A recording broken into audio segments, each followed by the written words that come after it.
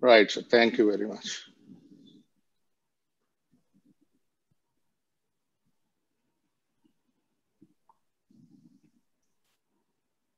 Okay. Um, Today, I would like to share my thoughts and understanding about the COVID-19 disease in the form of do's and don'ts. And why have I taken this exercise? I'll tell you. Actually, as a consulting pulmonologist, I come across a lot of prescriptions which are too long, too irrational, and a lot of medicines written in them don't merit a place in a decent prescription. But why all this is happening? Maybe due to knowledge gaps, or probably due to this confusing, ever changing literature, or as a matter of sheer desperation and eagerness to save a life by any means. But modern medicine stands up tall on the basic fundamental principle of nihil non nocere. That means do no harm. That is the fundamental principle. And at the same time, if you recollect the theme of Andhra Medical College, that is nequid nimis. That means let there be no excess. No excess in the diagnostics, no excess in therapeutics, no excess in greed too. Anyway, let's practice the art of modern medicine as per the available evidence. And my disclaimer, most of what I talk today is irrelevant to doctors abroad and mature doctors here. And so systematically developed statements which act as a beacon and guide us in terms of diagnostics and treatments based on evidence. So let's do all that is possible, derived from the, supported by the scientific data. As the evidence emerges, time to time we revise our guidelines as a living document. So let me walk through the do's and don'ts in various sections like diagnostics, therapeutics, and vaccination, and so on. Instead of, any statement, if you can convert it into a do, or it can be converted into a don't also. But let me brief in it. So initially, if the rapid antigen test is positive, it's positive only in 72% of the symptomatics and 58% of the asymptomatics. If it's positive no, because it's highly specific, 95, 96%. But if it is negative, you have to go for an RT-PCR to confirm, because RT-PCR is the gold standard. And even RT-PCR also is ideal to do it at a 3 to 5 day after the onset of the symptom. And if the RT-PCR is negative at the first instance, if you have a very high index of suspicion, you need to repeat it after 3 days or so. There are a lot of case reports, All India Institute of Medical Sciences, and so many people have done. Repeatedly, the RT-PCR is negative. Then they have done the BAL, and bronchial or lavage is positive. So there is a sensitivity issue. The sputum, it is around 63%, whereas BAL, it is around 95%. So not that 63% means it is leaving out around 37%. So if it is negative, it doesn't mean that it is negative. You may need to repeat it if there is a high index of suspicion. And don't try to prove the COVID negativity after the 14th day by doing a PCR. And a lot of people, once, even me in the beginning, when the RT-PCR is positive, I would like to ask, what is the CT number? That is a cycle threshold number. So the PCR, if the copies are generated in a less cycle number, we would think that the viral load is high.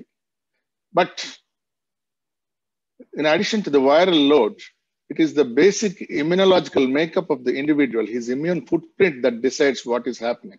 Because what I feel is it is not due to the viremia or virus that the patient is dying, but the host immune response, how he is mounting, that is the reason for the seriousness of the illness or death. If he is mounting a hyperimmune response, that is all causing this havoc. And again, I would suggest not to go for a CT scan. But if at all you do it, don't time it wrong. Doing it too early, a lot of people here, out of anxiety, they go on day 1 or day 2. May be there, may not be there, any shadow. And 66% or 2/3 of the asymptomatic people or even mildly symptomatic people, there's some change or the other in the CT, but they won't progress. So there's no need to take a CT. Okay, but if it is taken too early, before 5 days, you will be under this false sense of security that nothing is there or you are suffering from a minimal disease. And a lot of people call me up, CORAD 5, it is serious. What shall I do, sir?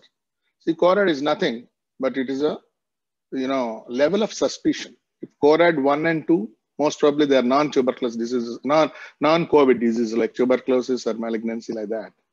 And the suspicion grows as the CORAD score 4 or 5. CORAD means how similar. Suppose a ground glass opacity, basal, subpleural, peripheral, more suggestive of a COVID. So it is CORAD 5. Suppose if there is a cavity, upper lobe infiltrates, strewn bud appearance, that is suggestive of tuberculosis. So they classify it as a CORAD 1. That means not suggestive of COVID. So it's not seriousness, but it is a level of suspicion. Don't worry about it. And for all practical purposes, I would suggest doing a CT. A lot of people, they repeat the CT. They monitor the disease with CT. 5 days, after a couple of weeks, again and again like that. No need. So I would suggest in an acute setting, if the patient is worsening all of a sudden, probably with the suspicion of a pulmonary embolism or a pneumothorax, a pneumomediastinum, or a superimposed cardiogenic pulmonary edema, as there is a chance of myocardial injury in COVID, you can order it. But even pneumothorax, pneumomediastinum, and superimposed pulmonary edema can be diagnosed with a simple chest X-ray. And all the more a critically ill patient is really difficult to move him out of the ICU to the CT suite. So pulmonary embolism is the only indication which prompts me to take a CT, that's a contrast enhanced CT or CT pulmonary angiogram. Otherwise, in the chronic setting, see if the patient has stayed in the hospital for 2 weeks or 3 weeks, then he's deteriorating, he's having pneumonia. Pneumonia means a lobar consolidation, which is not typical of a COVID pneumonia or empyemas or tuberculous lesions suspecting, especially after tocilizumab. Tocilizumab, is an immunosuppressant. So we should suspect all these things. And at that moment, I would order a CT. And another thing, after 3 weeks, if there is a resurgence of fever or cough or new infiltrates, which suggest BOOP, post-viral bronchiolitis obliterans pneumonia, bronchiolitis obliterans organizing pneumonia. So it also looks like subpleural, basal, wedge-shaped opacities, usually peribronchovascular, and then a reverse halo sign or a atoll sign. So in such cases, you can order a CT. And if the patient is too dyspneic just before discharge, is there any salvageable parenchyma or entirely fibrosis? We can caution the patient. We can show them that this is the residual fibrosis. Maybe it might take 6 weeks to 3 months to resolve, or may not be resolving at all, but you need a home oxygen. At the same time, in the chronic setting, I would order to know any about tuberculosis or fungal diseases. So it is not the CT scores that dictate the treatment modalities. So young people with higher CT scores, like, CT score is nothing but how much of lung is involved. So if it is 20/25 in a young, even then he's quite stable. But in an elderly person, if it is even by 5/25 also, he might be sick, hypoxic. And one thing, I personally feel that if a score of 5/25, that means limited area is involved, but still he is hypoxic, I think there must be some vascular underlying problem like segmental or pulmonary embolism. Because usually a lot of gas exchange area should be gone before hypoxia sets in. We have seen a number of cases. We see a lot of tuberculosis cases. Even one total lung is destroyed, but even then patient won't be hypoxic. But why this 5/25 should go hypoxic? I have thoughts that there could be underlying pulmonary embolism or a vascular phenomena. And don't try to be a catalyst, a CT scan collector, just like a philatelist, Don't forget that X-rays are still available for you. And next, coming to the section of inflammatory markers. So a point observation of a CRP or D-dimer they're not that useful. You have to monitor them in a time trend. And after giving tocilizumab, never ever monitor with IL-6. You monitor with the CRP because IL-6 anyway will be elevated after giving tocilizumab because the receptors are blocked and free IL-6 will be available for measurement. It will be up to 5 days. Don't be in a panic that the next day IL-6 is elevated, so again we'll give another dose. Don't do that. And a lot of people here, they offer home samples. So laboratory technician will come home and collect the samples. So a lot of them will be false values. Don't get alarmed. And it should also be checked in terms of in the light of age. Usually age into 10 would be the normal D-dimer. And you should interpret, first of all, if a D-dimer value is available, is it interpretable or any pre-analytic errors are there? Like, whether you are using a 19 or 22G needle, or whether the tourniquet stays longer, more than 3 minutes, or is it been transported from home to the lab within 1 hour in a vertical position? And hemolysis is the big menace. If the hemolysis, if there is a lysis in the sample, the D-dimers will be alarmingly elevated. And coming to the IL-6, IL-6 is also an inflammatory marker. But usually if you don't allow to clot, like using an EDTA, that's okay. But if it is allowed to clot, the longer the serum is in contact with the clot, the higher the IL-6 elevations. And IL-6 varies with room temperatures also. Coming to the therapeutics, I have a number of prescriptions I have gathered to keep it as a museum. You can see a normal individual, asymptomatic or mildly symptomatic positive, when they approach the practitioners. So these are all the kinds of prescriptions. You see steroid, then day one, favipiravir, doxycycline, ivermectin, dabigatran, zinc and other vitamins, acebrophylline, and Montelukast levocetirizine, oseltamivir, budamate, this is budesonide inhaler, pantoprazole. And in this prescription, Mucinex, N-acetylcysteine. So, as I said, huge number of prescriptions, a long list of, they don't merit in the prescription actually, don't practice polypharmacy. This is an unfortunate 32-year-old lady. I don't want to mention her name. Came for a second opinion. She's asymptomatic, but positive. Every day she visited her doctor. So every day, these are the prescriptions written by him. Even injections.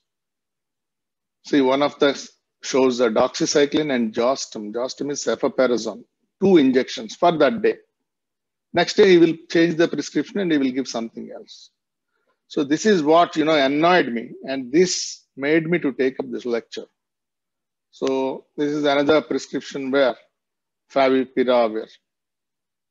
So favipiravir is, Fabiflu. A lot of pharmaceutical companies, they jumped in when the COVID was in their initial stages. They pushed up like favipiravir, a lot of trials. It reduces the viral load within 5 days and all these things. So whenever you, want to use a drug or an intervention, what does it do? Our primary idea is whether it is reducing the mortality or whether it is reducing the morbidity or whether it is reducing the hospitalized duration and indirect costs, or at least whether it is preventing the individual to progress to serious interventions like invasive mechanical ventilation. If they're not doing anything, but they say it reduces the viral load, or it makes you better, or it makes you sing, I'm sorry, I don't want to endorse such prescriptions. So the favipiravir initially was designed for influenza and huge pill burden, 9 tablets in the morning, 9 tablets in the evening, plus 4 for 13 days. So, and anyway, it didn't work and we don't use. And coming to the do's and don'ts. Now, do's for mild, moderate, severe. See, treatment aspect only I'll come. Anyway, you have to monitor all these people for hypoxia. Probably it's unlikely, the saturation is unlikely to fall in the first 5 days, but as the immune inflammatory phase sets in, it falls. So you have to follow from the day 6 onwards. And paracetamol, adequate hydration, because temperature more than 100 degrees leads to insensible perspiration and dehydration. Vitamin D. Vitamin D it will boost the innate and adaptive immunity. A lot of literature to support that. Even respiratory infections are very common in vitamin D deficient individuals, all the more COVID. And some papers are there where it will interfere even with cytokine storm also. Vitamin C, I learned from our previous speakers that it enhances the dietary iron absorption, which might lead to intracellular damage and mucormycosis. And recently, we too got monoclonal antibodies in India, the imdevimab, casirivimab of Roche, or bamlanivab and itsunimab of Eli Lilly. They can be used. They're expensive to the tune of 60,000 rupees. But high-risk individuals, they shouldn't have hypoxia. They should be mild illness only.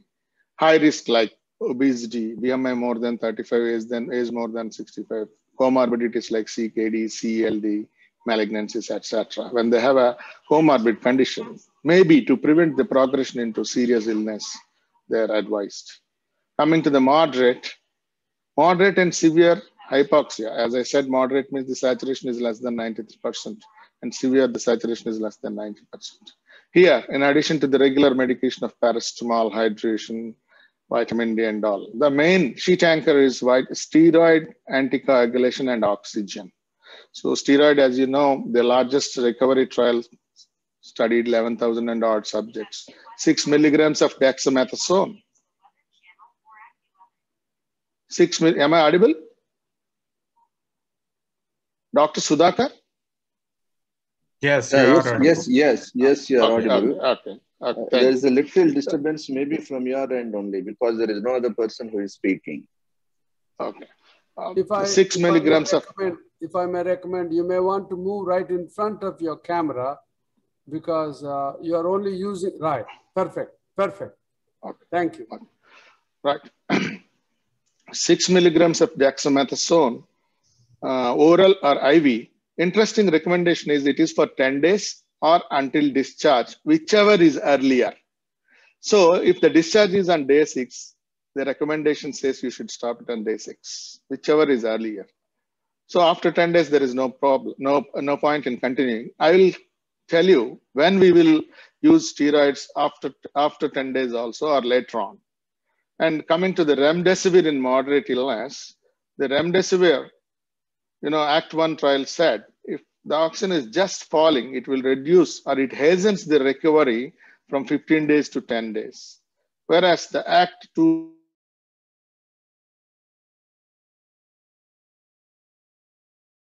paracetamol, that even on HFNO and NIV, whereas remdesivir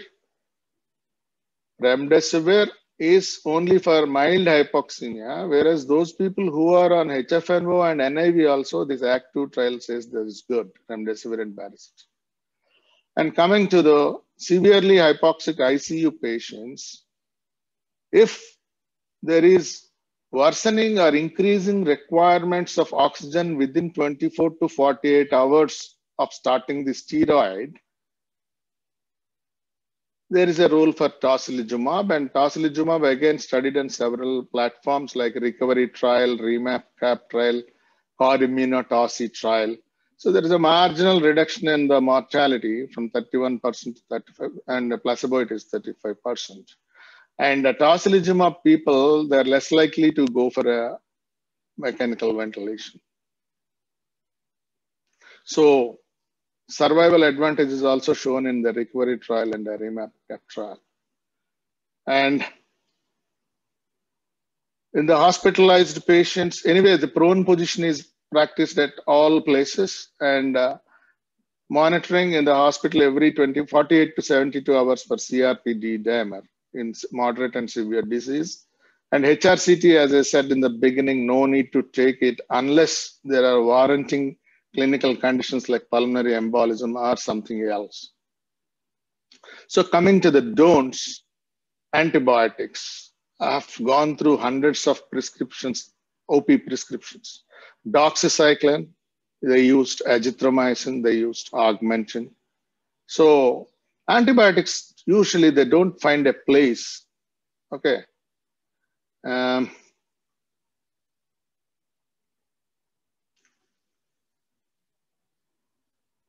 Why? Because the bacterial co-infection in a COVID is only 6.9%. And in critically ill patients in ICU, it is only 8.1%. But if you see the prescriptions, the antibiotic prescription is to the tune of 71%. So a lot of overusage. It's a colossal waste of money. And I'm worried that India will be going in for a multi-drug resistant bug epidemic sooner than the later. So antibiotics in the mild disease and moderate disease, we don't prescribe. Steroids, we never prescribe in a mild disease. As I said, N-acetylcysteine, zinc, ivermectin, no role. Favipiravir, oseltamivir, magic remedies like Krishnapatnam, eye drops, they don't find any place. And anyway, plasma has fallen out of favor in all these three categories. So don't get tempted to use these monoclonal cocktails in moderate and severe disease. Actually, the manufacturers and these trials also, they tried in non-hypoxic patients only. So in the ICU, if after 7 days, if the patient is running temperature and the leukocyte count is elevated and peripheral smear shows toxic granulations in bandemia, or if the gram stain is showing something, or culture is positive, or at least procalcitonin, though it is for de-escalation, I use it. And then probably a good antibiotic can be used depending on the culture. Here also, there's no role for monoclonal antibodies. Lot of hospitals, the doctors used bevacizumab. Bevacizumab is an anti-cancer drug we use in non-small cell lung cancer, especially adenocarcinoma, which is actually a vascular endothelial growth factor inhibitor. So there will be a lot of bleeding, intracranial hemoptysis, or even hemorrhagic ARDS. Don't use that. And coming to the ICU, you monitor the temperatures. If the temperatures are high with fevers and chills and rigors, later on probably indicate a cytokine storm. You should also monitor the saturation. And if there is a fall in BP, so hypovolemia, pulmonary embolism, or cardiac failure and myocardial injury. And recently, the critical care group of India, I'm a member of that, the critical care doctors are mentioning, all of a sudden good stable patients are suddenly collapsing with the fall in BP that's refractory. So finally, the discussion was going on, and they said it could be an infarct in the brainstem vasomotor area. That is the reason why it's becoming refractory, shock. And not only you monitor the oxygen saturation, you look at the patient. If the patient's tachypnea, altered sensorium, and you can see anxious, beads of sweat, all his accessory muscles are contracting, his impending respiratory failure. So then probably you might go for an ABG to see his PCSCO2 levels, carbon dioxide levels. Good glycemic control is mandatory, and you look at the urine output to identify the acute kidney injury early. And routinely, you watch for the lower limbs for warmth, swelling, discoloration to see any DVT or an ischemic limb. And finally, if your patient is not improving, at least in our setup, you just ensure to see whether whatever you have written in the chart is going in or they're missed doses. And finally, oxygen therapy, it's a lot of logistic burden. So always try to use nasal cannulas and face masks new for each patient. If not so, you can clean them with vinegar or soap or 10% hypochlorite. You please use viral bacterial HME filters at the ambu bag level and at the expiratory port of the ventilator to prevent aerosolization and to save the healthcare workers. So medical oxygen is to be used. And another point is, if you place a surgical mask over a nasal cannula or HFNC, that would be good to prevent the aerosolization. So medical oxygen is pure, it is prepared through repeated steps of compression, filtration, and purification. But industrial oxygen is used for combustion, cutting, and usually it is with some oil. So they grade it as oilless or oil-free or like that. So even the cylinders are also not clean and contaminated. So this is not for usually medical use.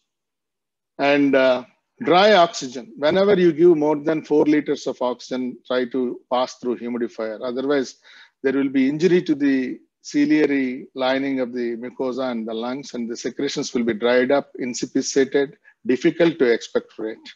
And what water you are using, I inquired the nurses. So various answers came in, but try to use distilled or filter water for humidifiers. And coming to how much of oxygen I need to give, always try to maintain 92 to 96%. But in COPD, you can aim at 88%. So less oxygen is also dangerous. This, liberal oxygen versus conservative oxygen therapy, they tried a less oxygen of 88 to 92%. The mortality is high because of mesenteric ischemia. So also higher targets like more than 96. One, meta-analysis, IOTA meta-analysis, improving oxygen therapy in acute illness, where hyperoxia leads to oxidative stress damage, absorption atelectasis, acute lung injury, CNS toxicity, cerebral and coronary vasoconstriction. So nec quid nimis, let there be no excess. So nothing less, nothing more. Everything is in moderation. That is the mantra of life. Anyway, coming to the ventilatory care, you try enough HFNO and NIV before embarking on an intubation. If there is a real indication, if the patient is struggling and not improving with this, definitely you have to do an intubation and invasive mechanical ventilation. Wear the PPE, protect yourself, protect others. And when a patient is on a mechanical ventilation, closed suction is important to avoid dispersion or aerosolization. Keeping the basic principles of mechanical ventilation, like low tidal volume ventilation of 6 ml per kg, and keep the plateau always under 30 centimeters of H2O. And PEEP, Gatinon is L-type and H-type. Some are good complaint lungs and some are bad complaint lungs. For good complaint lungs, you can use PEEP at around 8 to 10, and bad complaint lungs probably 10 to 15, not more than that. A lot of standard textbooks say beyond 15 centimeters of H2O PEEP, the benefit is offset. But ARDS network trial says you can go as high as up to 24. But, Indian chests, as I said, are small. You should be careful. And avoid secondary infection.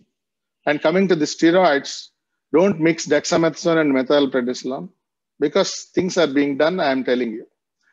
And don't dilute steroid in the morning and save the remaining half to the night dose. Sterility maintenance is real difficult in a pre-diluted one. And, a lot of people got a habit of, just like car driving and changing gears. Afternoon, if the patient is not improving, they just dump a bolus dose of 500 milligrams of solimedrol. Don't do that. ARDS is a disease which follows its own timeline. First week is exudative phase, second week is proliferative stage, third week and fourth week are fibrotic. So to be patient and let the drugs act in their own time. And don't prescribe the steroids routinely after discharge, except for what I said, bronchiolitis obliterans organizing pneumonia, or the patient is previously on steroids for other indications like connective tissue diseases or an Addison's disease. And dexamethasone, recently I read a half-life is 36 to 72 hours, so it can auto taper. So if you stop it today, it can auto taper the next ensuing 3 days. So this is a prescription where Medrol was prescribed for 4 weeks after discharge in a normal patient. Pirfenidone, Mucinex. So today my talk's primary idea is to avoid all the drugs which are not having any evidence and they may do more harm than good. And coming to the steroids, this is a meta-analysis which comprises of 7 studies with various steroids like dexamethasone, hydrocortisone, methylprednisolone. All the steroids favored studies favored the steroids. The largest trial is the recovery trial. So they tried different strengths, 20 mg intravenously, 20 mg, even Cape COVID, it tried hydrocortisone 200 mg. So finally they zeroed in at the recovery trial, the largest trial, 6 mg orally. intravenously. So several other steroids were also tried at various doses. And coming to the anticoagulants, as far as the hospitalization, as long as the patient is in the hospital, even in the wards or in the ICU, you have to prescribe anticoagulants. But once the patient is discharged, not every patient need to be prescribed anticoagulant. That we call it as post-discharge anticoagulation is extended thromboprophylaxis. I will tell you when you have to go for it. So the anticoagulation in the hospital is only prophylactic anticoagulation, that is 0.5 milligrams of Clexane per kg per day, OD, not therapeutic dose. Therapeutic is BD or even 1 mg per kg Clexane. Therapeutic is reserved only for documented PE and pulmonary embolism and DVTs. And American Society of Hematology classified the diseases as critically ill and acutely ill. You critically ill or in ICU needing supports, ventilation or cardiovascular support. Acutely ill people, they're in the wards, not in ICUs. So the prophylaxis, recommendation 1, it is only prophylaxis over intermediate or therapeutic intensity. So high doses are not required, that's what is there. Even in critical illness, even in normal ward cases also, it is only prophylactic. So this is for acute illness. So coming to the discharge prescription of anticoagulants. So not everybody needs anticoagulation after discharge. This is one improved, VTE score where prior history of thromboembolism, thrombophilia, lower limb paralysis, current malignancy, immobilization for at least 7 days, ICU admission or age more than 60 days, or D-dimer into 2 times the upper limit of normal. This is actually a modified improved score. Normal improved score, the D-dimer is not there. If the score is more than 4, you can go for an extended thromboprophylaxis at home, probably by prescribing a apixaban or rivaroxaban, direct factor 10A inhibitors. And these are same repetitions. Don't prescribe steroids routinely at discharge. Don't forget to advise glucose monitoring at home. And don't prescribe anticoagulants routinely. Don't practice polypharmacy, even discharge prescriptions. Tell them they may need home oxygen for if it is less than 88% because of fibrosis. And warn them at the time of discharge that there is a possibility of MESA, multisystem inflammatory syndrome adult, which is mostly extrapulmonary with hepatitis, encephalitis, or thrombocytopenia, a lot of acute kidney injury, myocardial injury and all. So we should be very watchful about it. Even the doctor should be watchful about post-PACS. Normally, first 4 weeks, we call it as acute COVID, and 4 to 12 weeks is post-acute COVID syndrome, and after 12 weeks is chronic COVID. But as previous lectures, Dr. Chilumari has said, we should be watchful about cardiac, diabetes, and psychiatric vigilance is a must. And a lot of people, they write colchicine. So colchicine is an NLRP3 inhibitor. So still it is in clinical trials. If you prescribe it, you prescribe within the purview of a clinical trial. So called Corona trial, where the 30-day hospitalization or death, 4.7% in colchicine group and 5.8% in the placebo, no great change.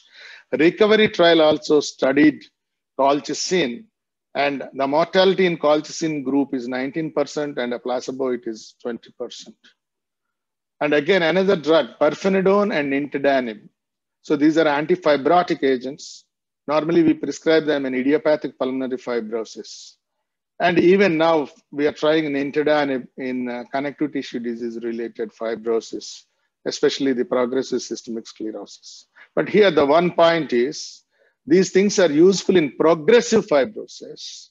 The progressive fibrosis is the hallmark of IPF.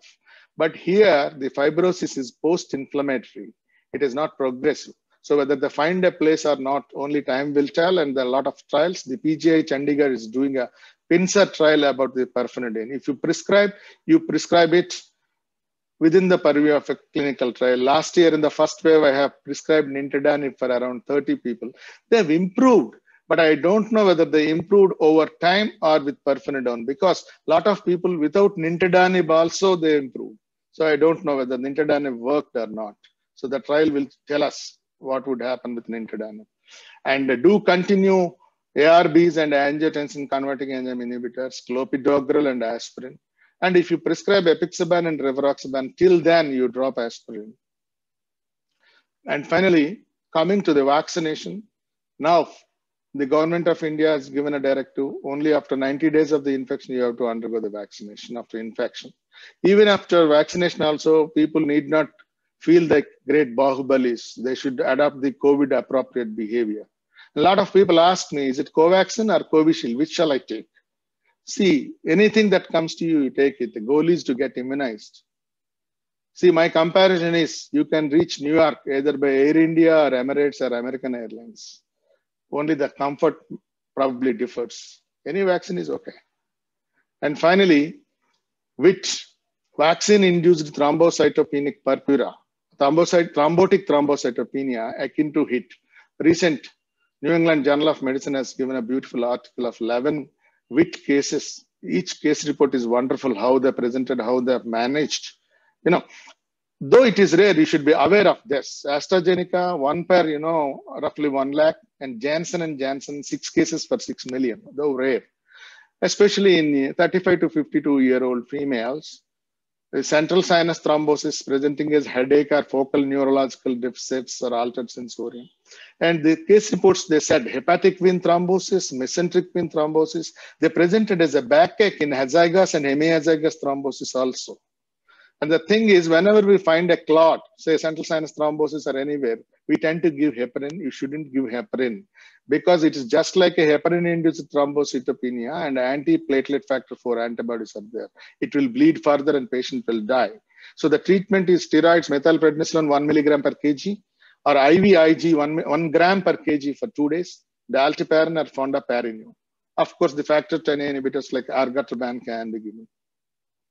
And this is relevant to our people.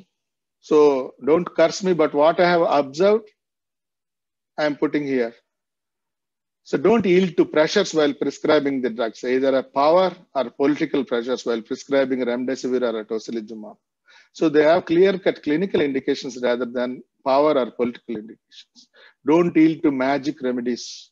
And don't reprimand your juniors or staff in front of the patients all the more. Never reprimand at all. You teach them. If you find lacunae, you find them out. What is the problem? And you try to correct them. And at the same time, you do counseling to these patients to quit smoking and alcohol, and they will follow if they are alive. Because it is the right time. Hit the nail when it is hot. Have a compassionate talk to the patients, attendants, especially the legally authorized respondent who is an attendant. You should never speak them rudely. Why the doctors are being thrashed? Probably we were not taught how to communicate. There should be a classes for communication and breaking the bad news. In Oxford's textbook of medicine, a chapter is there for breaking the bad news, how to break the bad news. When even they will give wipes to wipe the tears. The patient's attendants will be seated comfortably in a room. So acquaint yourself, and then even you can offer them coffee, wipes and all. Then you have ascertain whether the children have come from schools or not. After that only they will have a breaking, they will break the bad news. But anyway, huge caseload. It is quite unbecoming on my part if I demand all these things. But there should be a communication cell. And Dr. Sudhakar asked me to include the recent guidelines. 3 to 5 days ago, the Government of India Directorate General of Health Services issued this. So in summary, what all we spoke, that is mentioned. So nothing more. And the only change what they made, I'll tell you, it's an algorithmic model where they have included asymptomatic group and mild group. And they have advised a 6-minute walking test to unearth the occult hypoxemia, and they are advised to get admitted into a COVID care center for observation of hypox. But I have my own reservations here. Unsupervised 6-minute walk test might precipitate myocardial injury. So I don't agree with this. There are a lot of papers. 6 minutes walk test might be reduced to 3 minutes walk test, or 5-minute walk test, and 5 sit to stand test, 5 times STST, sit to stand test. Or another important relevant thing is 40 on the spot step test. You trample there on the spot 40 times. Chair beside, if you are feeling giddiness or any reeling sensation, you can sit there. That is a 40 on the spot steps test. Anyway, the government has prescribed 6-minute walk test for these two, and I think we have to follow. And rest of all are same, only prophylactic anticoagulation. And interestingly, they have mentioned earlier we were all trying to prescribe tocilizumab and IL-6. Now, actually, I have observed no trial, even recovery trial mentioned if the CRP is more than 75, you have to prescribe tocilizumab. And the Corimino-Toci, it has subgroup analysis more than 150 per deciliter of CRP had better impact with tocilizumab. So they are all doing it with CRP. The government of India today has prescribed when the CRP is more than 75 milligrams per liter, not deciliter, you can prescribe tocilizumab if there is a increasing recent oxygen requirements within 24 to 48 hours. And Lord Krishna, he dispels the myths, demystifies Arjuna's fears and apprehensions in the battle of Kurukshetra. And the Bhagavad Gita, the chapter 2 is a Sankhya Yoga, where Karmanyeva adhikaraste ma phaleshu kadachana ma karma phala heturbuhu mate sangotsva karmane. Ma means don't. Akarmani means not resorting to do anything. So we shouldn't resort to akarmanyatvam. Akarmanyatvam means not doing anything. So you have a right to perform your prescribed duty, but you are not entitled to the fruits, nor you be held responsible for the results of your activities. At the same time, the Lord said, never be attached to not doing your duty. So do your duty, whatever. Because why I said this is surrounded by the confusion of all these do's and don'ts. If you stop doing something, that's not good. Do whatever that is in the best interest of the patient. And in the end, again, I will end this with this note to remind you that the modern medicine is standing tall on the pedestal of nihil non nocere, do no harm. And thank you very much for the patient listening. Thank you, sir.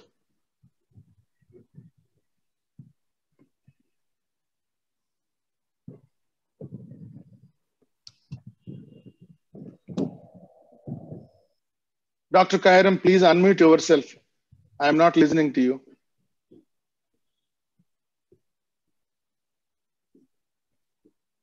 Dr. Kairam, I am not listening to you. Sorry about that. Thank you. Thank you. I was just saying that thank you very much. That was a nice roundup, and in your own inimitable style of do's and don'ts, supported by science and guidelines, etc.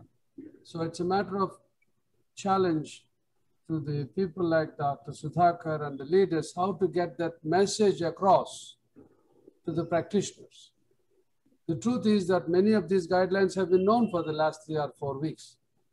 And some of those prescriptions that you show are emblematic of not following guidelines. So Dr. Sudhakar, the challenge is up to you, how you could transmit all of the stuff that we have heard in the last 30 days, summarized by Kulkarni last night or Prem Kumar tonight. How do we get it to the masses of the practicing doctors? So you have work to do. While you are doing that work, I want to remind you of the last slide that you put up there. Take care of yourself. You look like you lost weight and you don't look good. Don't be afraid. I might call your wife if you don't behave. So I think you are sort of stressed out. So please take care of yourself. So we'll now go to the chat box. And actually, I would say I'm still learning.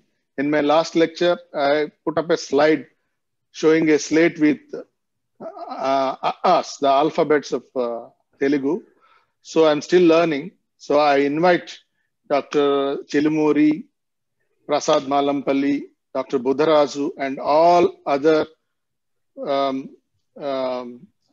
previous speakers or our renowned expert panel to join me in answering all the chats. Probably may or may not answer them all. Thank you. One of the first questions that came up today, Dr. Prem Kumar, was Dr. Sudhakar might address this. Rapid antigen test is not being accepted by Aarogyasri. Government bodies are only accepting RT-PCR. I would not know about this. Is this an issue, Dr. Sudhakar? Yes. Right now, the right now the government of sir, please. Yeah. Before I comment on that, many thanks to Dr. Prem Kumar for an excellent overview of what all we have learned so far.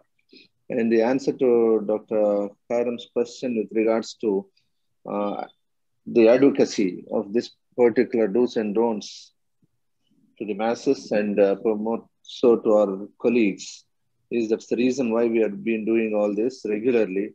And from the expert does that we have created 1 month ago, I'm sure that through this expert does, people have learned enough.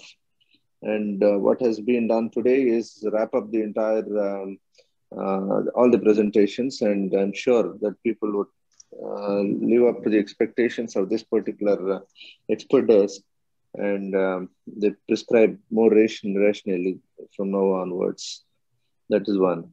Regarding this RAT, rapid antigen test. So the ICMR guidelines, they say that there are no, it's not required to do an RT-PCR once the rapid test is positive. And if rapid test is negative and an individual is symptomatic, then one should go for RT-PCR.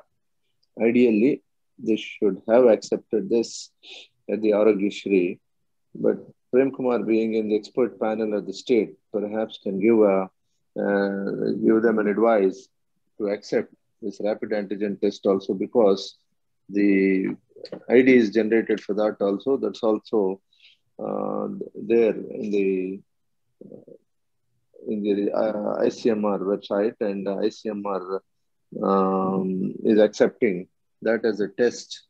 So we have to make our state government to accept the rapid test also as a positive test instead of going for the RT-PCR if it is positive, and thereby reducing the load on the lab as well.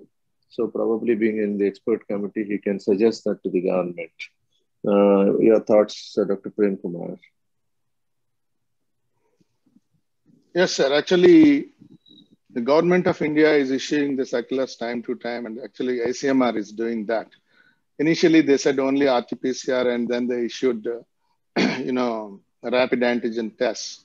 And finally, recently they issued home rapid antigen test kits. They approved it. Actually, the home rapid antigen test kits produced by Mylan, even you can do at home, and you can take a picture of it. And actually, initially, we have to download an app that is given by the ICMR, and you take the picture of the rapid antigen test result, the marker, that will be uploaded to the ICMR. So that is now in place. Actually, even home rapid antigen tests are also allowed. But that will be uploaded, and the ICMR will inform the concerned authorities about your follow.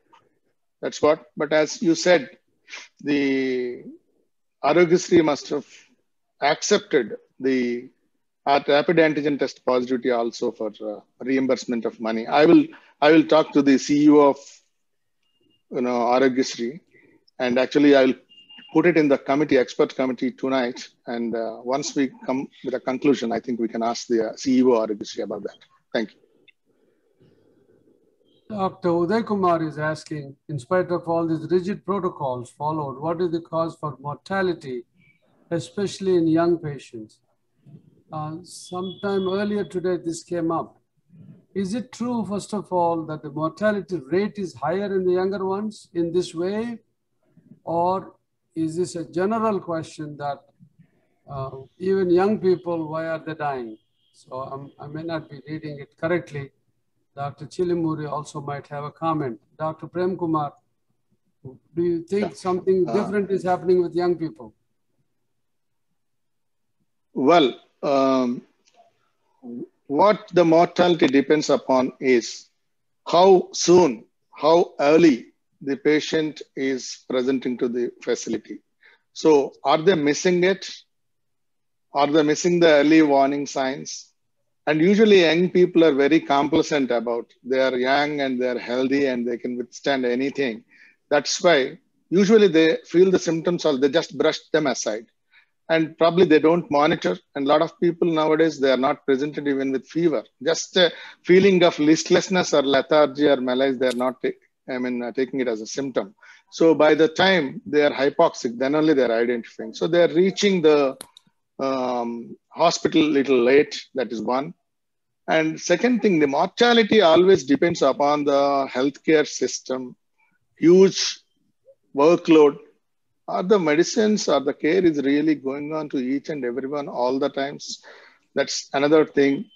And patient's individual host immune response, a robust young individual, if he mounts a hyperimmune response, hyperinflammatory syndrome, then probably there is chance for going in for multi-system organ failure and die. Now, see, 80% of the population are mild. Why? Why only 15% hospitalized and why only 5% are going into ICU? Because their immune system dictates so. They will mount a hyperimmune response which goes unchecked, leading to cytokine release syndrome and multi-organ failure. Probably Dr. Chilimuri can add to it.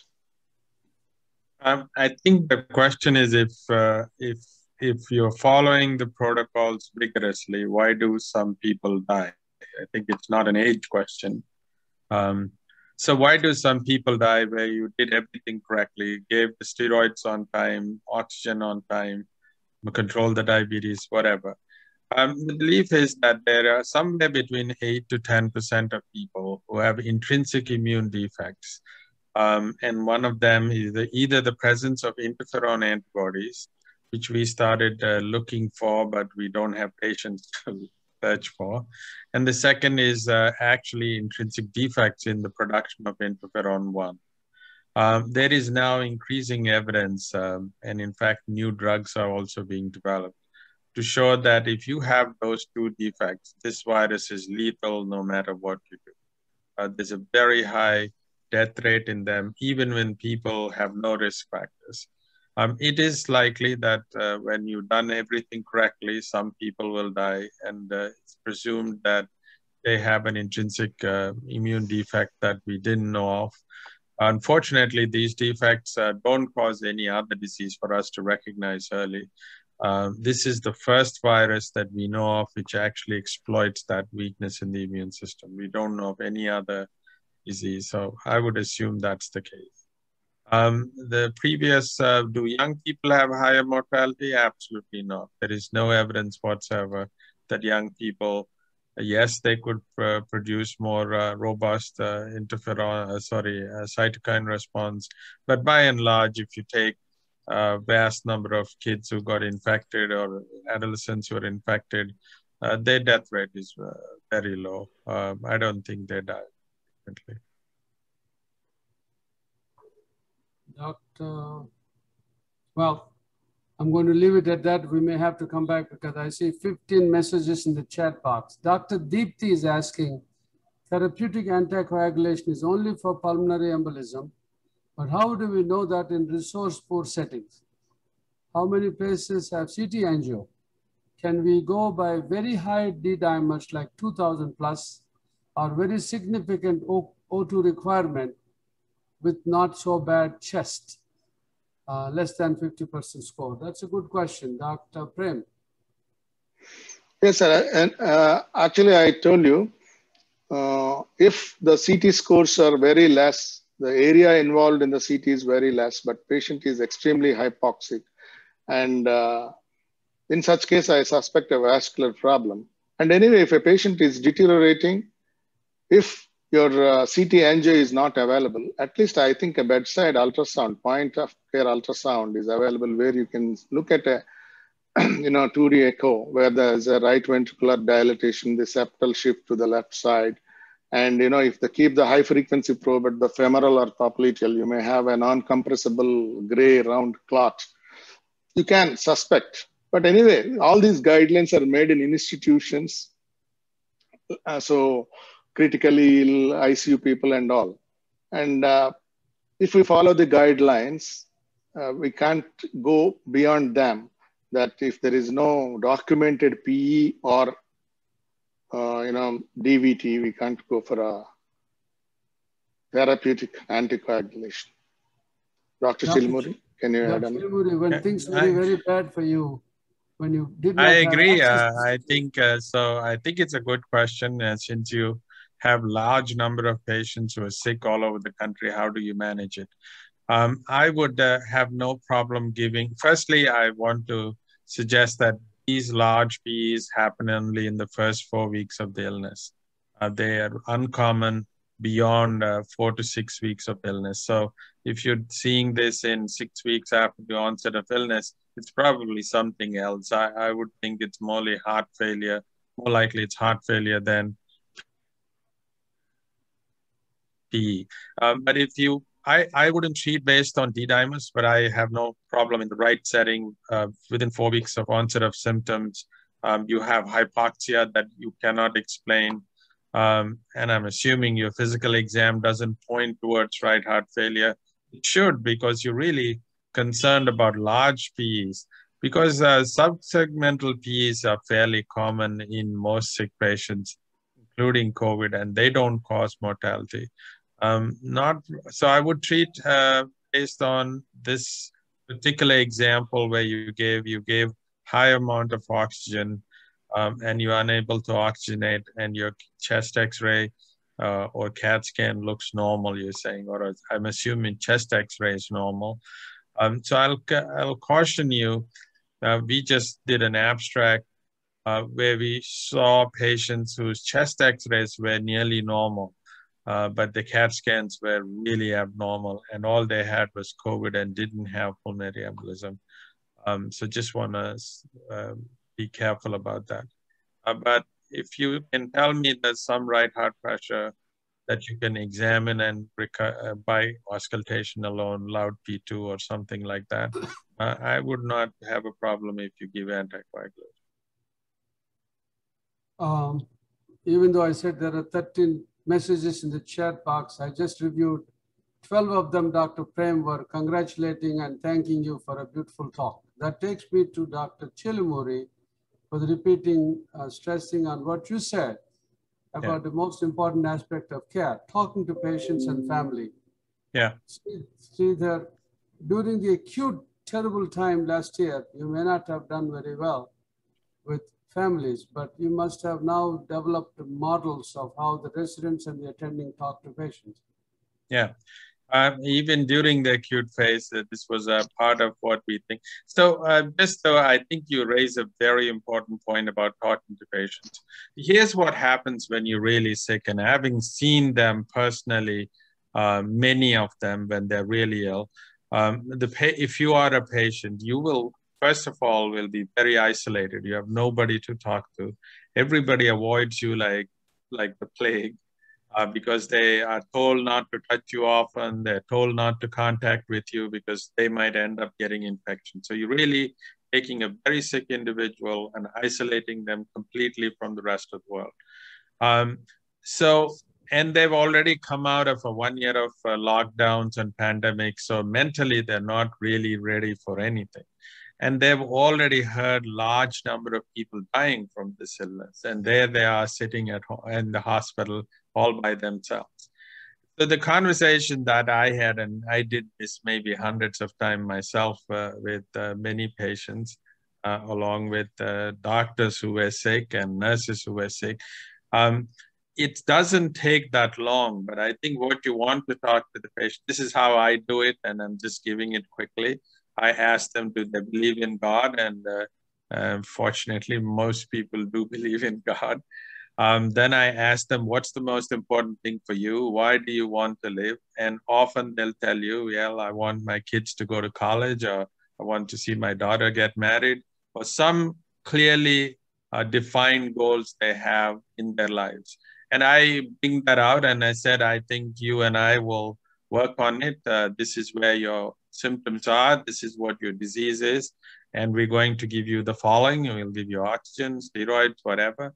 And it does work in a lot of people, but you need to fight with us. One is, and remember who you're fighting for and who's with you.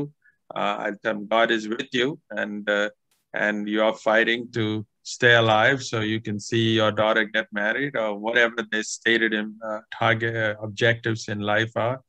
And then I ask them for their cooperation about proning as much as they can, because we like them to prone, and patients don't like proning, so that also encourages them. And I reinforce this, that you're fighting not just for you, but you're fighting for those that are important for you in life.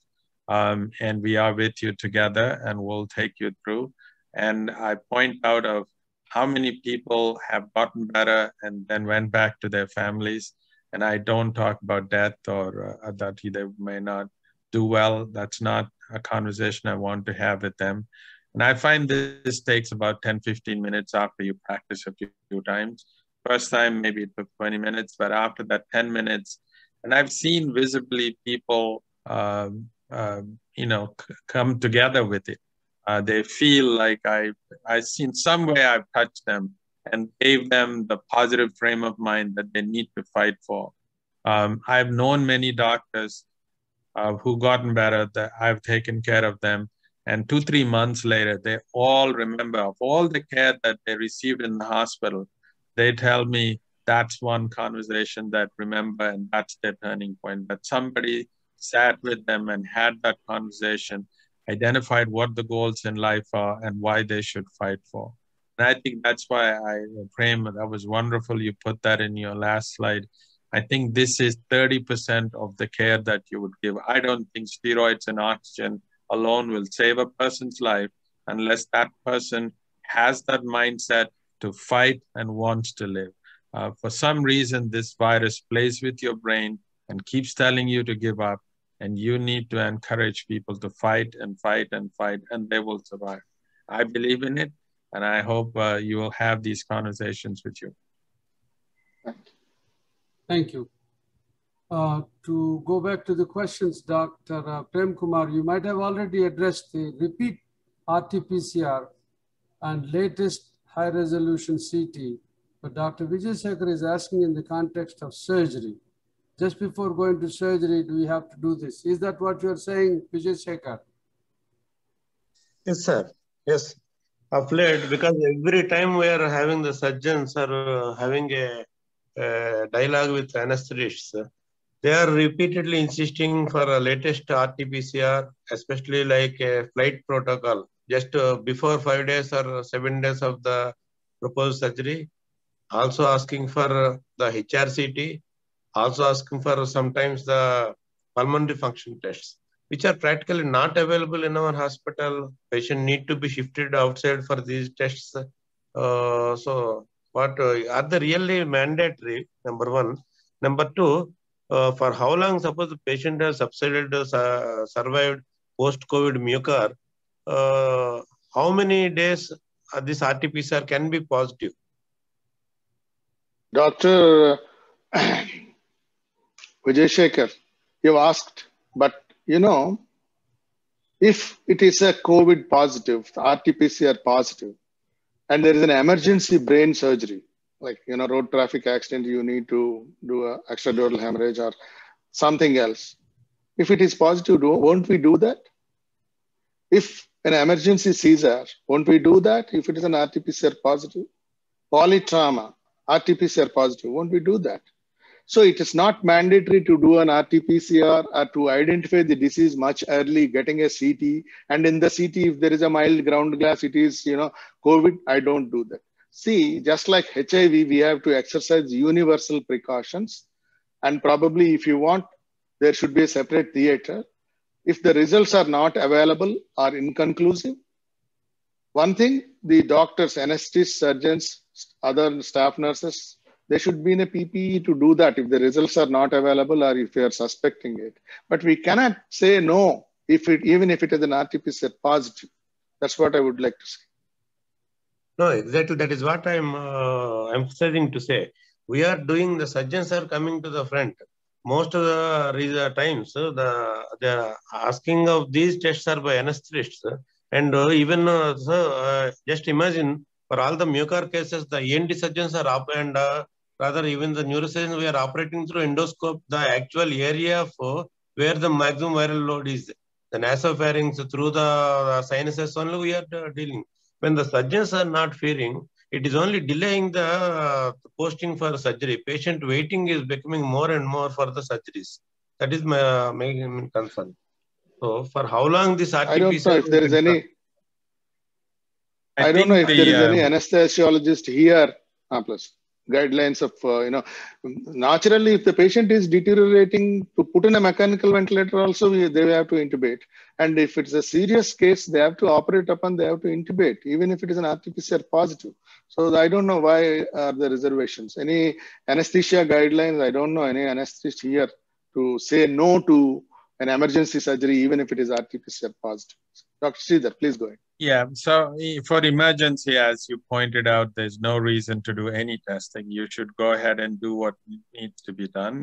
If you don't know the patient's COVID status, then the surgeons, the anesthesiologist, whoever is in the operating room has to wear full PPE. That's the recommendation. I think for elective surgery, if you're still performing them, the American Board of Surgery wanted this 5 days prior to surgery to minimize the risk for personnel in elective surgery. So that's where the 5-day thing came from. CDC recently has rescinded that. So because we've done a lot of this, as you said, in India, delays cases, it didn't really save any patients. So this is more or less out. Now, high resolution CT, absolutely not indicated. I think the only thing you want to look at a patient is it baseline hypoxia or not. Even if the patient is not COVID, high resolution CT routinely as perioperative test has never been indicated. So that's not recommended even outside of the COVID. We run perioperative clinics and medicine, and we do not do that. It's never recommended. You can check it. I think on the other hand, all you have to do is look at normal evaluation. If the patient is not hypoxic, you don't need any tests. And if the patient has underlying COPD, you will tell the patient that is the risk ahead of time, but a risk that you can't alter. Even if you do PFTs, even if you do CT, that's not going to change anything. That complication that's going to happen will happen. Nobody has reversed COPD. So you just monitor them more carefully after surgery. That's about what you can do. So don't do CAT scans and PFTs. Not recommended. Thank you, Dr. Sridhar. And similarly, a word on PFT, pulmonary function tests for these patients, any role? Not recommended at all. Not recommended at all. Thank you. We've not seen any value. And remember, if you are in a high infection area, who will do PFTs? It's very high risk for the respiratory therapist who's doing. Even in low risk areas, we're still not ready to do PFTs on patients right now because you're blowing into things and you can easily transmit it. Thank you. Thank you very much. I could get into trouble for saying this. I could understand the surgeons asking for it. I did not understand why the anesthetists are asking for it. I'm surprised. It is actually anesthesia who will ask for it. But knowing what this disease is like, this patient has already recovered. He has Mucor. He needs surgery.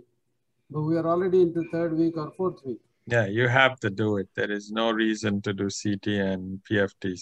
Right. Absolutely. It's a medical emergency. Yeah. So for both of you, Dr. Prem, the next 3 questions are combined. After you've recovered from COVID, when do you exercise? When do you begin exercising? What kind of exercise maybe and for how long? See, after discharge, after 10 days of discharge or once you are out of the hospital, you can take a light walk, stroll and all. But you should remember about MISA, multisystem inflammatory syndrome, adult, which can happen up to 12 weeks. So up to 12 weeks means roughly 3 months. My personal advice is not to take a vigorous exercise, like going to gym, lifting the weights and all, but light walking is advised. Anything to add, Dr. Sridhar? Yeah, I agree. That's what I would do. I think you also want to evaluate the existing risk factors. If somebody has diabetes, hypertension, and heart disease, recovers from COVID, you want to take it really slow. I think if they have no risk factors and get better, 4 weeks after COVID, I would say you probably are out of the multi-inflammatory syndrome window. You could slowly increase your light exercise followed by whatever they normally do. If you have underlying risk factors of hypertension, diabetes, and heart disease, you really have to take it. Don't push it. Not so much as lifting weights and running. What about breathing exercises? I think I would recommend them from day one. As soon as you discharge, breathing exercises are very good to do. I think because if the lungs, basically the peripheral of the lungs are collapsed in COVID, so you want to expand them out as quickly as you can.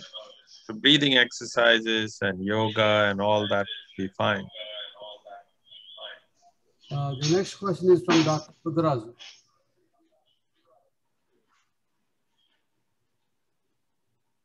Yeah, on Dr. Uday Kumar's question about mortality among younger people, especially in 30s and 40s, which has happened quite a bit in this particular surge in India. Part of that might be other risk factors, not just the age part of it, but there's a lot of obesity in middle-aged India now, between 30s and 50s. There's a lot of the BMIs, I think on average, are well above 30 or 35. Even in US and Western countries, the second surges happened in somewhat younger people. The common denominator, I think, was high BMI, diabetes. In fact, in our hospital, the average BMI of a COVID patient now is probably about 40. So I think that might, be an issue in India where we're seeing young people in 30s and 40s, getting really sick. I think BMI is probably the most important factor there.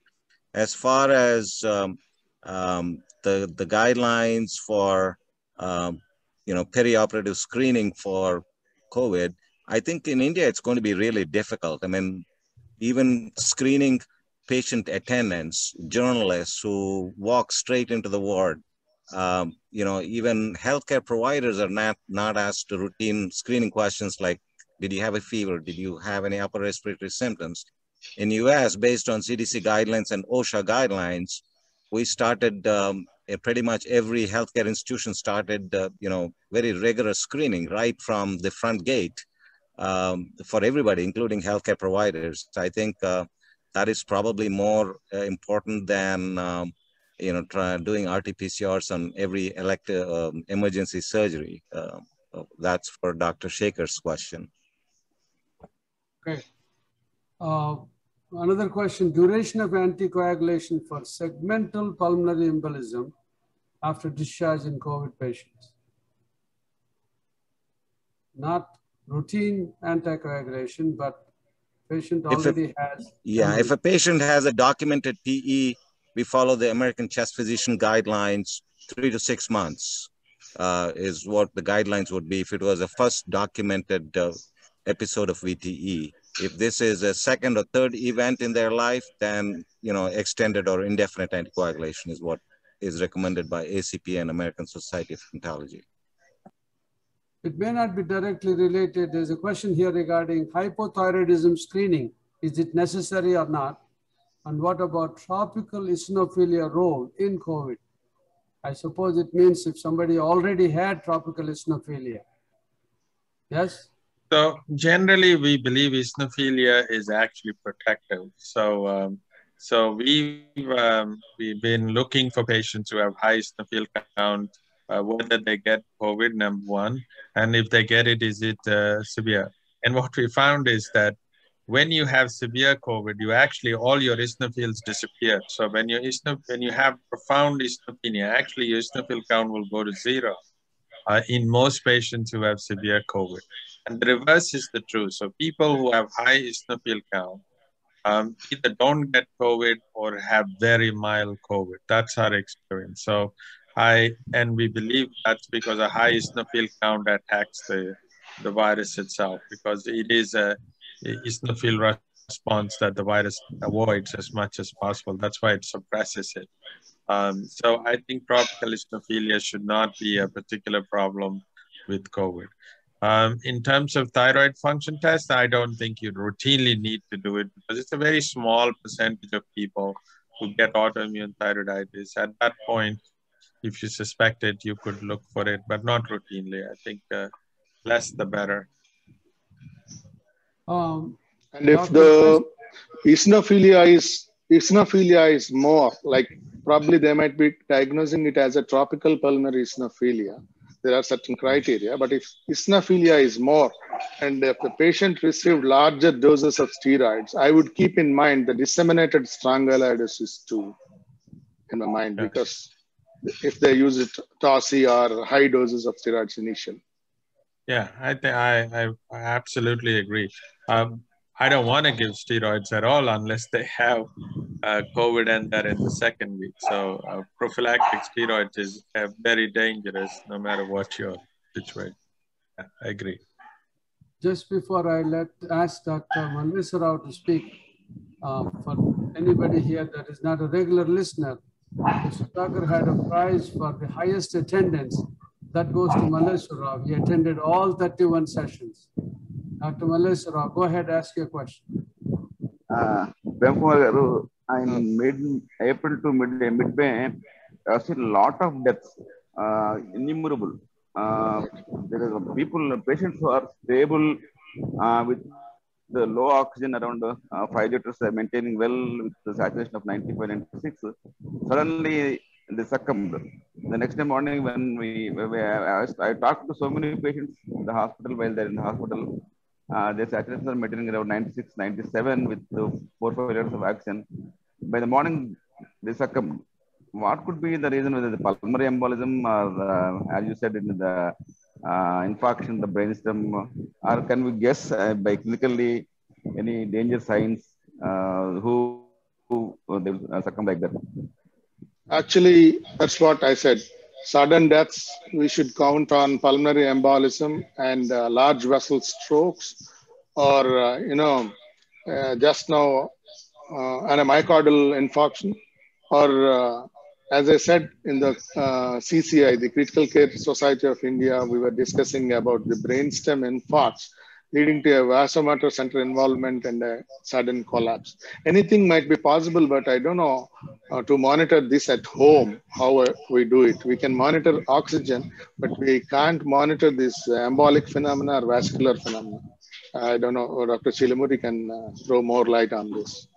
No, I agree. I think often you cover the PE part well because you give anticoagulants fairly regularly. What you're not covering so well is heart disease. I think quite a number of them have cardiogenic failure. They either develop acute heart failure or tremendous right heart failure and strokes. I think the points you raised are, and they're difficult to manage. That's the only thing you could do a little bit about is heart failure. Strokes are strokes. There's nothing, once they happen, they're difficult to manage. The thing that you do want to watch is medications that you're giving, make sure they don't cause cardiac toxicity. Often we give multiple medications without paying attention that they cause ventricular arrhythmias. Even some antibiotics do that. So as you adding medications, make sure that you delete medications you don't need. There's a tendency as patients get sicker, we keep adding more and more. And they all end up giving you toxicity. So you don't want to cause the death of patients. And there are unknowns like the sudden heart failure and stroke that we can't really control as yet. But we do see them collapse rapidly like that. Many young and robust, strong patients succumbed suddenly within 3 days, 2 days. They went walking and just like that they admitted and they died within 2-3 days. It was shocking in the mid-April to mid-May. After that, they are not so much of deaths. Yeah.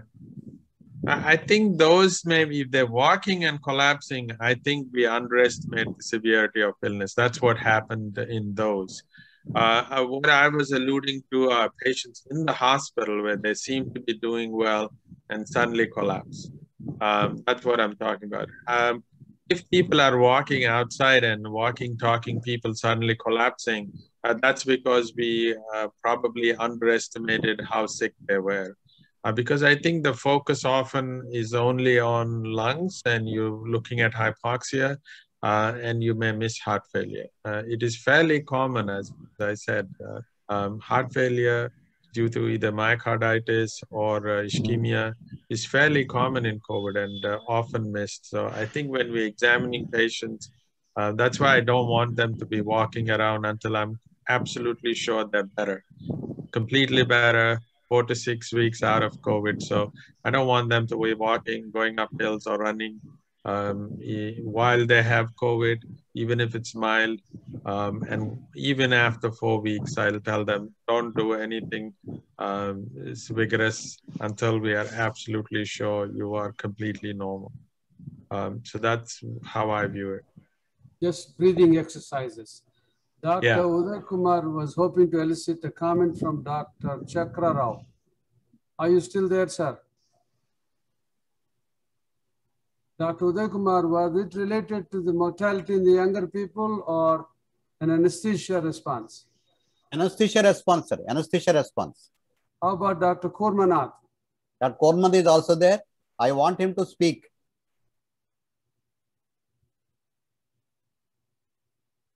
All right, Dr. Chakra has come, sir. Hello, this is Dr. Kormanath, sir, Kallepalli. Yes, yes. Sir, being an emergency, we have to give anesthesia. That is beyond doubt. It's mandatory also. Only thing, if the patient is stable, we have to evaluate the patients to exclude complications like, you may get intraoperative complications like pneumothorax.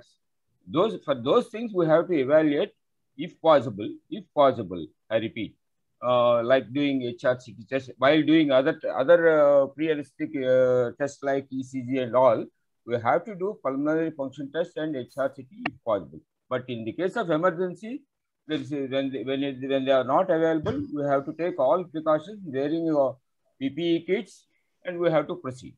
And explaining all the possible complications to the patient and the attendants. That's all, sir. Thank you. Chakra Rao garu.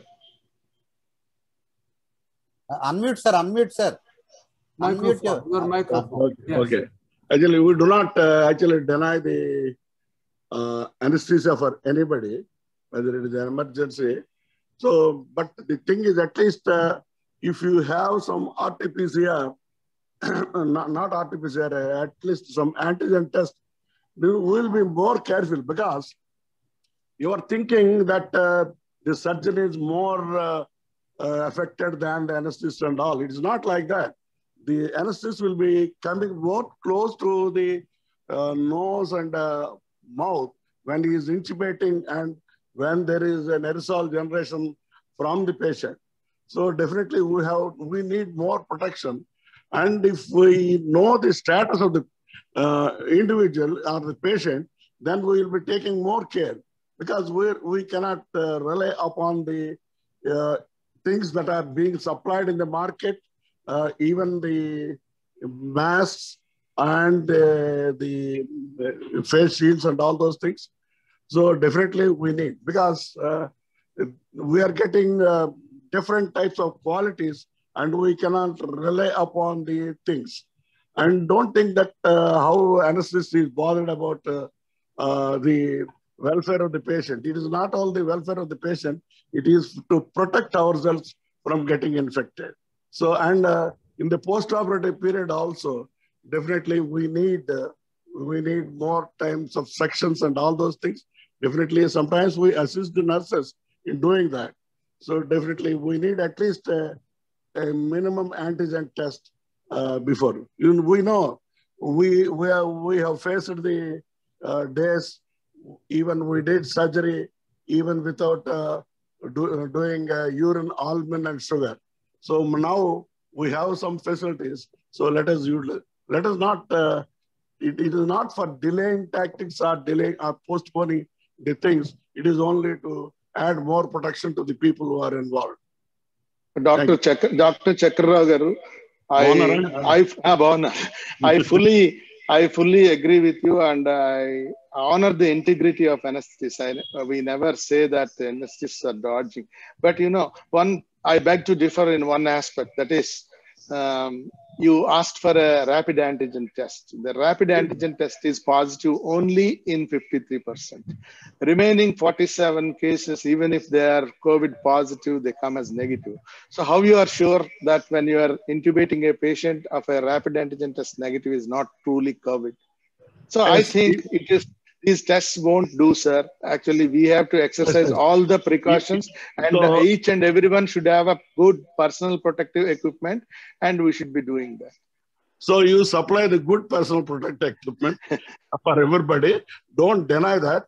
And another thing is these things, actually, when it is a pandemic, as a national director of health services, former national director of health service, I tell you not to do any tests. Presume everybody as positive and do it, because it is a pandemic. Definitely, almost all the patients, unless proved otherwise, they are positive and we do it. It is the actual message I wanted to give to all the people. No, don't do any tests. But we want figures. We want figures. So that's why you people are doing. Actually, there is no need to do a test in pandemic, because most of the people are involved. And in many of the cases, of course, here the deaths are more common. That's why we are doing all those things. But in case of chikungunya and all, we didn't do any tests. When somebody complains of pain, okay, we treat it as chikungunya. So definitely it is there, but you have to impose some confidence on the people who are doing it. And don't say how they are responsible and why they are bothered and all. Don't say that. We are more bothered than the surgeon. Okay. No, I think the point about doing PCR is not a problem. I think you can do it, and but it'll give you only a false sense of security, because you still are at risk. Even if the tests are negative, you could still be at risk.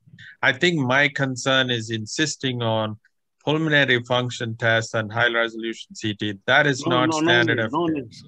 Yeah, I agree. Okay. I don't know if this is something that I would ask Dr. Chilimuri to speculate, or Dr. Buddharaju to have any data.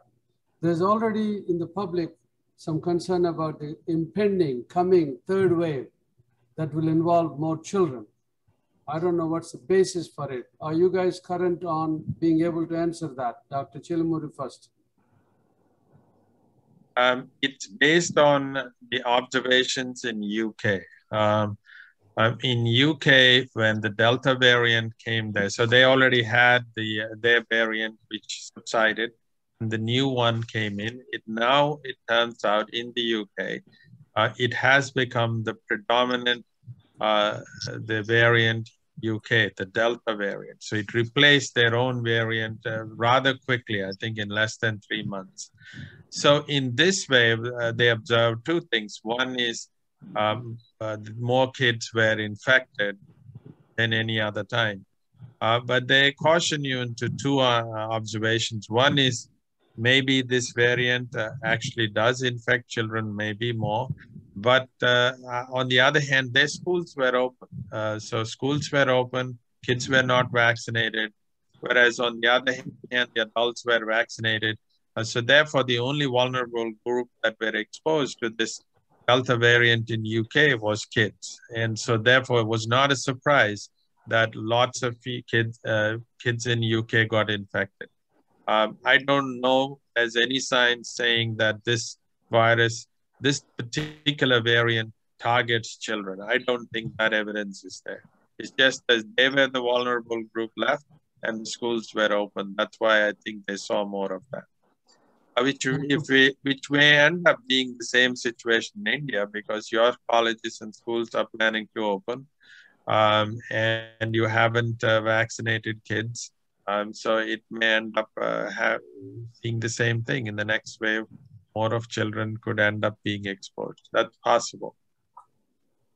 Dr. Buddharaju, what are you hearing from your meetings with the government crowd? So from what I'm hearing across the country, I mean, there's no concrete data to suggest that the next surge is going to predominantly involve kids.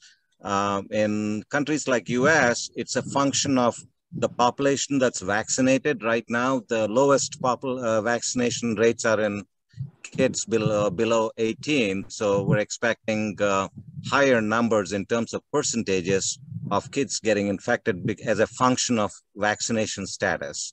Number one. Number two, in India, during the recent surge, there has been a lot of young parents, 30s, 40s, getting infected. And so as an extension of that, there's speculation. It is purely speculation at this point. There's no concrete data to suggest that, that's going to be true.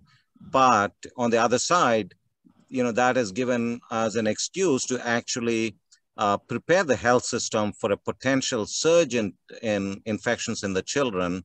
So unlike the recent surge, I think the country is probably going to be much more well prepared for if the pediatric healthcare system is overwhelmed. There's less likelihood of that happening, I think, because of our recent experience with this surge. But I had a couple of questions for Prem Kumar. I have 3 patients now. One of them is on 15 liters of oxygen, 4 weeks into hospitalization. Another one is on NIV at about 50% FiO2, about 4 weeks after, being in the ICU, not able to get her off the NIV. And so there's a significant number of these patients, and I'm hearing that about a third of patients who recover from the ICU are going to end up as respiratory cripples. Number one, how do we deal with this population, which is significant numbers right now in India, in terms of medically managing them, any interventions? Number two, is the health system there actually talking about what we call LTACs that we have in US, like long-term acute care or pulmonary rehab facilities? I think there's going to be a need for that. There's a significant number of people are going to be respiratory cripples. I don't know if Dr. Prem Kumar can answer that, and maybe Dr. Sudhakar can too on that. Yeah, I completely agree with you, Dr. Bhadraj.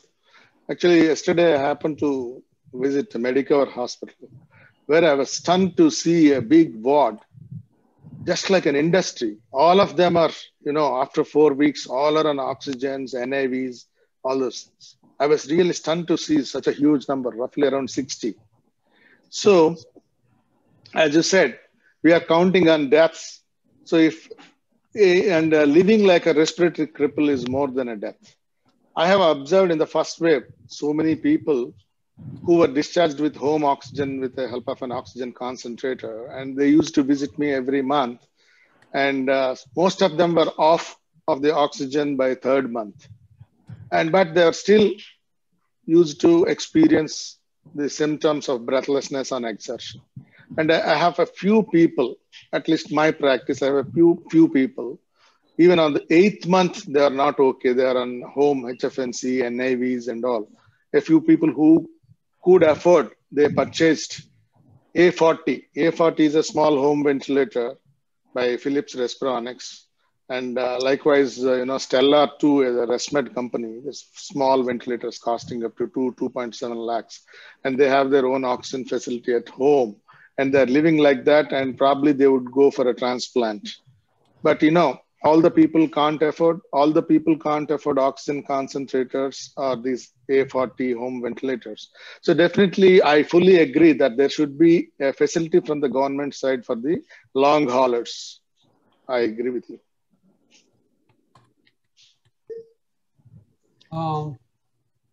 Was there another question buried in that last question? I'm trying to see. Yeah, I wanted to ask Dr. Sudhakar if, for example, KGH is planning on a unit for respiratory rehab for people who are, crippled and need some pulmonary rehab long-term. Yeah. Thank you, Dr. Buddharaju, for pointing it out. I think if you look at the way we have been administering the oxygen and we have been talking all these days, that oxygen should be administered as a drug. Is it probably the reason for this is perhaps we not concentrating more on weaning these patients at the appropriate time, making them more dependent on the oxygen is a question that needs to be addressed. With regards to the second one, I think we have an hospital for pulmonary diseases, the chest hospital. Perhaps we have to plan this on a long-term basis. Now that we have an infectious diseases wing over there, maybe we have to think of that being converted into a place where you can take care of these patients who would require long-term care. It's a good thought. Probably we will think over that and going through the numbers and number of people who are requiring this. Perhaps we can go forward and make a particular place suitable for this so that we can start this if necessary. Sure, that is a good idea, and we will have a thought on that. We have gone beyond 95 minutes. Dr. Sudhakar, it's back to you. And sir, last but not the least, I thank Dr. Sudhakar for giving me this opportunity all through unstinted support. And I file in my duties if I don't thank all the other learned panel members, Chilimuri, Dr. Kairam, Budrazu, and all others. And I shouldn't forget to thank my cardiologist friend, Dr. PVV and M. Kumar, who stimulates me to learn all through. And he is also a COVID expert, even though he's a cardiologist. And next time when you think of panels, I think he would be a right person to be on the panel too. Thank you, Dr. Sudhakar, and thank you all. See you Sunday. On behalf of all of us and on behalf of Dr. Sudhakar, even though she's not present tonight, I will separately call and thank Dr. Kalpalata Guntupalli tomorrow for what she has done for this panel, for providing 13 or 12 different speakers, people that had a lot of experience and knowledge in the COVID management. It was very nice of her, even though she's not an AMC graduate. I will call her tomorrow. Sudhakar. Yeah, thank you, Ram Mohan, for an excellent series that we had, 31 in a row. And people have been saying thank you and as if they are bidding farewell, but it's not so. Please do remember that we are going to continue this particular activity. We'll get back to our Sunday sessions, but the only difference is that we are going to have this like what we have now, the timing, evening for you and morning for us. We'll have that on Saturday. We'll have Sunday morning, so that you'll have that on Sunday morning is Saturday night for you. So we will have that from this Sunday onwards. And for this series of 31, the Expert Desk series that you have coined, I'm very thankful to you for taking a lot of pains in getting all the excellent speakers. Both Dr. Kalpalata Guntupalli and Sridhar Chilimuri have contributed enormously for this particular session. Sridhar particularly not only taking many sessions, but he has identified appropriate speakers on various subjects, like Dr. Muhammad Adrish. So we have had an excellent speakers during this particular session of 31, series of 31. And with this, we have completed almost 72. And we are going to have from Sunday onwards at the same time, because this appears to be more convenient both for you as well as for us. There are more number of people who are logging in at this time, 6:30 in the morning in India. And once if required, maybe as people say that we'll have the third wave and all, if we require more exchange of knowledge, perhaps that time we will have this expert desk coming to our rescue again. And I'm very glad to see the posts from many people that it has been useful for them and it has made a lot of change in their lives and in the lives of their patients. I'm very glad that is the purpose with which this entire discussion has been started. The entire process has been started. The greatest, there are two important aspects that I observed in this. One is the regularity with which we meet. The second one is the expertise that we have. I mean, all the people are so very informed, and they made everybody learn a lot. And more importantly, the discussion is a beautiful aspect of this particular program, unlike the didactic lectures that we have in many of the other fora. So that makes me very happy. And I'm very glad that all of you have strived so hard. Particularly, you have taken so much of pain in getting all these speakers, as well as moderating the session, something which is very unique, and I learned a lot. And in fact, I have followed you and tried to do the similar thing in the AP webinars also. People are asking me to moderate the sessions in AP webinars. All that credit goes to you. Thank you all, and we will meet again on Sunday morning India time, and that will be Saturday night. For the final comments to Dr. Kairam before I say goodbye. Before I say goodbye and good night, I must remind everybody, when I go to New York next time to visit Sridhar Chilimuri, he might hit me on my head. Why? I did not separately recognize him because about 13 years ago, I started calling Andhra Medical College KGH sister hospital of Bronx, Lebanon. So you're not getting any separate recognition. You're already one of them. Thank you very I don't much. need one. No, but you provided a lot of your staff and your time and a short notice. You're always there. And thank you very much. You made this very, very complete. I think the people of India are my own brothers and sisters. I owe my entire success to India, and I have to pay back in whatever way I can. And this is an honor and a modest attempt to help people who made me who I am. Very nice. Good night, everybody. So see you all next week. Good night, all of you. Bye. Thank you, Prem. Good day. Thank you. Thank you, Sridhar. Thank you. Thank you, sir.